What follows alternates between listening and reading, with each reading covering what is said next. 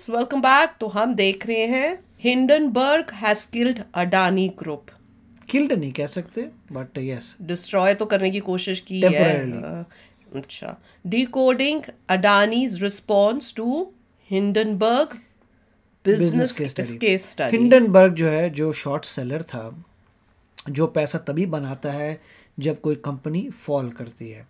तो उसने जो भी अपनी इन्वेस्टिगेशन की, इन्वेस्टिगेशन के बाद उसने अपनी जो भी है पूरी रिपोर्ट छाप दी और बता दिया कि ये प्रॉब्लम्स नज़र आ रही हैं। लोगों ने देखा, जिन्होंने इन्वेस्ट किया था, जिनको ज़्यादा मालूम नहीं है, उन्होंने रिएक्ट किया शार्पली। उस रिएक्शन से स्टॉक गिर गया, हिंडनबर्ग का काम हो गया। अब हिंडनबर्ग को ऑब्वियसली सू भी कर सकते हैं, मगर उसने पूरे सबूत वगैरह रखे हुए हैं और कुछ पॉइंट्स उसके हैं जो हो भी सकता है वैलिड हों, मगर वो ओवरऑल होगा इम्प्रूवमेंट के लिए। तो देखते हैं क्या कह रहे हैं। मगर जैसे कह रहे हैं मिस्टर अदानी की जो नेटवर्थ है वो हाफ़ हो गई है, मतलब हाफ़ उनकी नेटवर्थ जो है वेस्ट हो गया। मगर ये सब चीज़ें टेम्परेरी हैं। जैसे से मार्केट आगे बढ़ेगी, रिकवरी आती जाएगी, सब ठीक हो जाएगा, वो लोग चेंजेस करेंगे, इंप्रूवमेंट्स करेंगे। अगर वो वैलिड पॉइंट्स हैं तो मेरे को तो ये टेम्परेरी लग रहा है, क्योंकि इन रियलिटी ऐसा तो नहीं है कि उनके पोर्ट गंदे परफॉर्म कर रहे हैं, उनका जो माल है गंदा परफॉर्म कर रहे हैं, तो टेम्परेरी है। फिर यही हिंडनबर्ग का काम है, यही सभी स्टॉक वालों का काम है कि डाउन गई है, टेम्परेरी। इवेंचुअली अगर मटेरियल अच्छा है, जो प्रोडक्शन अच्छी है, सब कुछ बैक टू वहीं पर ही आ जाएगा, सिर्फ प्रोसेसेस वगैरह चेंज होंगे। चलो देखते हैं। चलो वीडियो शुरू करते हैं। वीडियो शुरू करने से पहले अगर आप चैनल पर नए हो और आपने अभी तक सब्सक्राइब नहीं किया तो जल्दी से पहले सब्सक्राइब के बाद बेल आइकन को क्लिक कर लो, ताकि आपको हमारे सारे न्यू वीडियोस के नोटिफिकेशन मिल जाए जैसे हम अपलोड करें। अगर आपको वीडियो पसंद आता है प्लीज लाइक एंड शेयर। चलिए शुरू करते हैं। Adani Group companies continue to slide for a third straight session. $6 billion gone in a day. Short seller Hindenburg Research accusing the conglomerate of share price manipulation and fraud, using shell companies to pump up the stock of Adani Enterprises. The report is a malicious combination of selective misinformation, baseless and discredited allegations. India's Adani Group says it's exploring legal action against a US short seller, Hindenburg Research. He says Hindenburg is making an attack not just on the company, he's also making an attack on India and its growth ambitions. The fundamentals of our company are very strong. We will continue to focus on a long-term value creation and growth.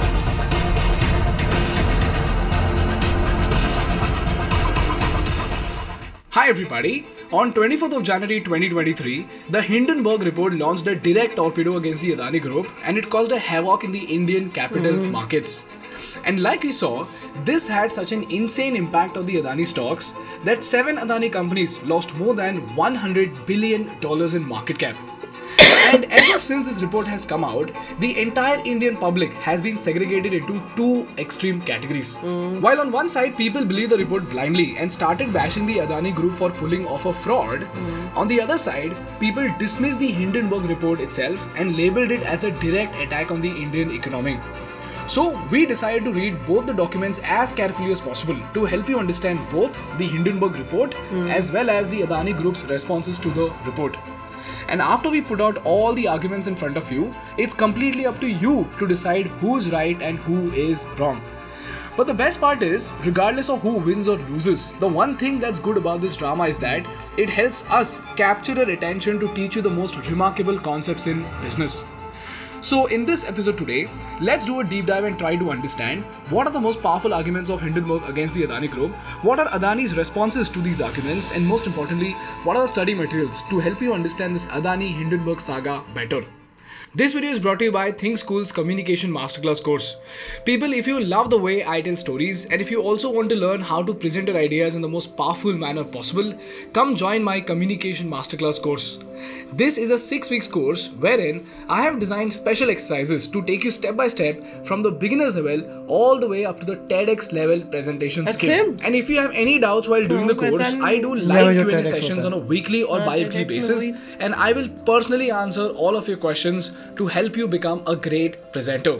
So if this sounds useful to you and if you want to master the art of communication, use the link below and join our Communication Masterclass course. Chalo, let's start from the basics and understand why the hell is Hindenburg bothered about Adani so much and what do they gain from this information war? क्योंकि the stocks नीचे जाएंगे उनको फायदा होएगा. Hindenburg is a financial research company that looks to find self-created or man-made issues and uses a method called short selling to make a profit by the fall of a company's stock prices. So if you're familiar with the concept of short selling, please skip to this timestamp. But if you're not, here's a very simple example to understand this concept. Let's say Think Solar is one of the listed companies in the Indian stock market with the stock price trading at 10,000 rupees a share. And Ayush is a super sharp investor who thinks that the price of Think Solar share is overvalued and it's going to fall drastically. So what Ayush would do is he would borrow 1 lakh shares of Think Solar for 30 days from Parsh. Who is Parsh? He is one of the shareholders of Think Solar. And the condition of this transaction is that after the loan tenure, Ayush has to return 1 lakh shares back to Parsh.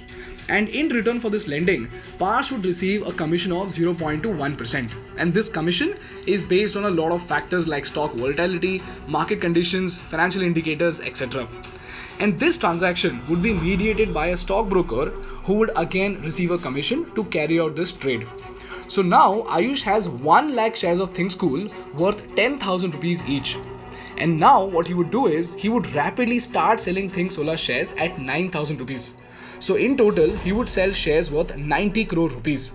And when he sells 1 lakh shares at such a steep discount, the entire market will feel as if there's something terribly wrong about Think Solar stock.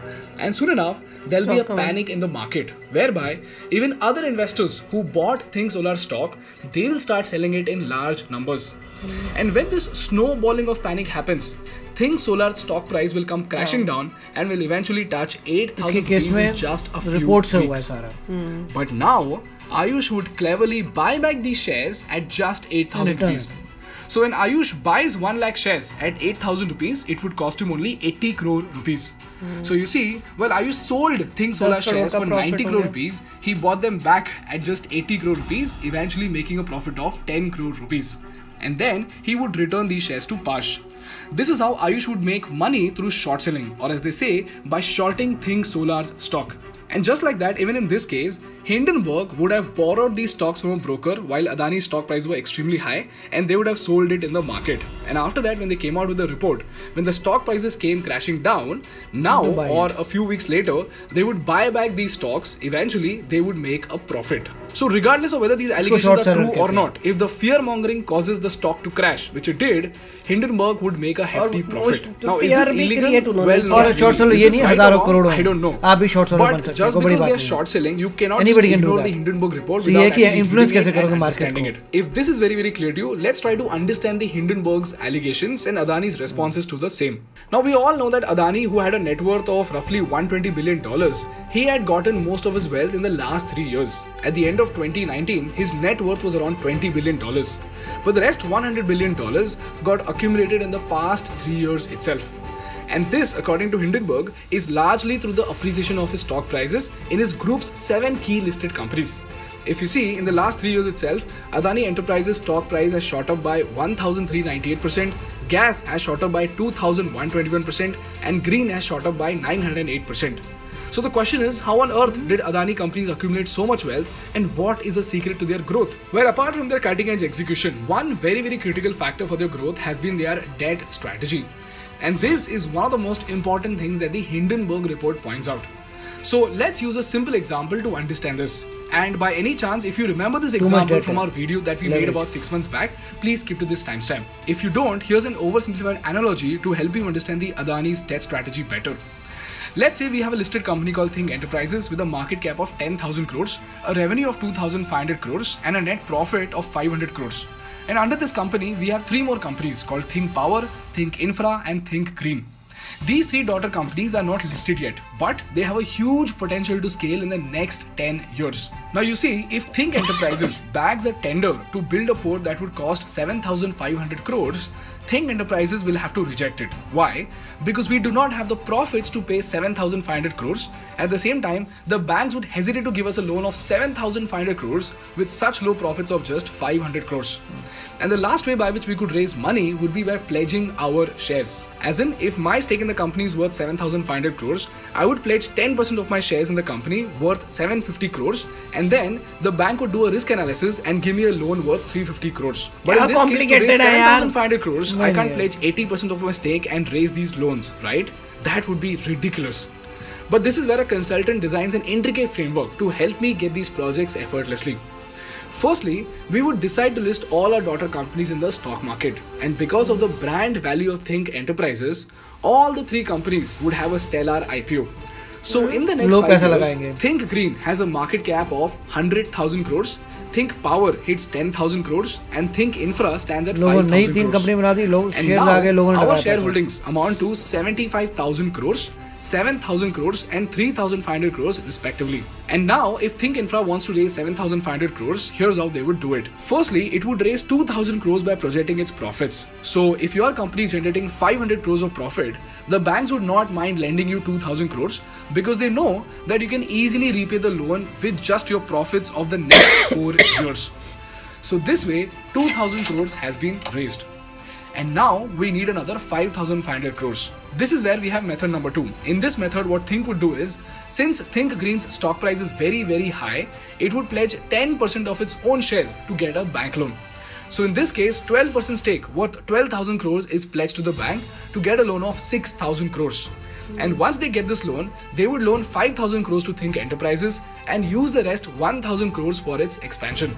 So now we have 7,000 crores in total, and now we just need 500 crores extra. For this, we would just issue a bond of 500 crores and raise the money directly from the people. That's it. 7,500 crores of capital has been raised, and now we could take up a giant project and make headlines in the market. This is all by taking a loan through pledging the shares of the daughter company and then passing it on to another group company. Think can help itself grab giant projects. And now, if you look at the Adani Group, you will see something very similar. Pledging shares is definitely a new norm which is used by several aggressive promoters, and Gautam Adani is no exception to that. Adani Group has pledged its entire equity stake in the newly acquired companies. Adani Group ने ACC और Ambuja cement दोनों में अपनी पूरी हिस्सेदारी रखी है गिरवी. Initially, Adani Enterprises was the only company listed in the stock market. But from 2008 onwards, they started listing their companies, and now they have 7 listed companies, which are Adani Wilmar, Adani Enterprises, Adani Ports and SEZ, Adani Power, Adani Transmission, Adani Green Energy, and Adani Gas. And many of these companies also have their own subsidiaries. And then, as per the requirements of the company, they orchestrated an intricate framework of cash flow, just like the one that we learned right now. So if you see their statements, you will see that Adani Transmission India is a subsidiary of Adani Transmission, and its financial statements for 2014-15 show that it borrowed 2,794.24 crores by pledging all immovable and movable assets of 2 transmission lines, and almost half of this money that it borrowed, that is about 1,222.97 crores, went as a loan to another listed company, and that is Adani Enterprises. Similarly, between 2013 and 2018, Adani Power was struggling with cash flow. This was because when the power project was built in Mundra, it was expected to get cheap supply of coal from Indonesia. But when Indonesia raised the price of its exported coal, Adani Power Mundra claimed that its cost of coal had risen so much that it could no longer supply power at original rates. So during this period, the company's annual reports show several instances where Adani Enterprises made loans to Adani Power directly, and it also gave out loans indirectly through its subsidiaries like Adani Infra or Kutch Power Generation. And if you look at the extent of this share pledging, you will see it in this graph, whereby from 2019 to 2020, the promoter gross pledge position actually went from 38, 37 and 28% to 58%, 54% and 50%. And this was for 3 companies, which are Adani Ports, Transmission and Enterprises. So you see, this entire complexity is a permutation and combination of 2 moves, using one group company's loan eligibility to pass it on to another group company, and lastly, to direct cash flow to a troubled group company. And like we saw in our previous episode, this master plan of cash flow created a virtuous cycle for the Adanis, whereby when an Adani company wants to contest for a tender, they are able to easily raise funds. After raising funds, they bag huge infra projects, and once they do, every single news channel media house starts screaming out the progress of the Adanis. This in turn boosts investor confidence and more people invest in Adani stock. So again, when the stock price of these companies go up, they're able to pledge the value of those stocks to get even bigger loans, which again helps them bag giant government projects. Now, is this risky? Absolutely, it's very risky because it could lead to a vicious cycle whereby if the share value drops, the banks could sell the shares, and when such huge volumes of shares are released, the investor sentiment would go negative, and that would cause the stock to crash, and this would further lead to more selling. This is why the Hindenburg report says equity share pledges are an inherently unstable source of lending collateral, because if share prices drop, the lender can make a collateral call. If no additional collateral is available, the lender could require a forced liquidation of shares, often perpetuating a self-fulfilling cycle as stock prices move lower and selling continues. Secondly, they also point out something called the current ratio of the Adani Group. For those who don't know, current ratio is a financial indicator that measures the company's ability to pay its short-term obligations. It's basically calculated by dividing company's current assets by current liabilities. Now, if you don't understand this, here's a very simple example of the same. And if you already understood this, please skip to this timestamp. Let's start with current assets. Current assets are the assets that the company can immediately sell and generate cash. And by immediate, I mean in less than 1 year. This would include the cash, receivable amounts, inventories, etc. So in case of Think Solar, which is a made-up company, we would have 100 crores in our bank balance from previous years of profits. We would have 50 crores worth of solar panels in our inventory that could be sold. Plus, we would have clients who are yet to pay us 40 crores for our products. Plus, we would also have office spaces that could be sold to generate another 30 crores. So in total, our current assets, as in the assets that can give us instant cash, are worth 100 crores plus 50 crores plus 40 crores plus 30 crores equal to 20 crores. If this is very, very clear to you, let's come to current liabilities. Current liabilities are nothing but the amount of money that we are due to pay in the next 1 year. For example, in our imaginary company called Think Solar, we have 50 crores in loan installment to be paid this year. Plus, we are yet to pay our glass and silicon suppliers a total of 40 crore rupees. Plus, we have salaries to be paid, which is again going to cost us another 15 crore rupees. So in total, our current liabilities are equal to 50 crores plus 40 crores plus 15 crores, which is equal to 105 crores. So our current ratio is current assets divided by current liability, which is 220 divided by 105, which is 2.09. So this is a healthy number. Why? Because I have 220 crores worth of assets that I can immediately turn into cash, but only 110 crores worth of liabilities to be paid for. But if this ratio goes less than 1, it becomes risky. Why? Because it means that you do not have enough assets to liquidate and pay back your debt. Video तो interesting है क्योंकि शुरू say that trying to explain कि जैसे मेरे जैसे जिसको पूरी डिटेल नहीं पता है, उसने पूरी न्यूज़ नहीं सुनी हुई कि एग्जैक्टली क्या हो रहा है, हस्बैंड से थोड़ी सुन ली, थोड़ा सा इधर उधर से पढ़ लिया, तो उसमें ये एक्सप्लेनेशन इज़ रियली हेल्पफुल. और जिस तरह से वो एक एग्जांपल दे के थिंक सोलर का दे के उसको एक्सप्लेन कर रहे हैं कि थिंक वाली जो कंपनी है, दैट इज़ इंटरेस्टिंग. अब क्वेश्चन ये है कि ये सब जो ये कर रहे हैं कि तुमने दूसरी कन बना दी, छोटी कंपनी अपनी जो है सिस्टर कंपनीज हैं जो भी बोलते हैं, तो और उस टाइप से पैसा किया, is it legal? If it is legal तो फिर इतना हाई तो बाकी हो रही है. तो यही बोला है कि भाई लीगल है मगर रिस्की बहुत है.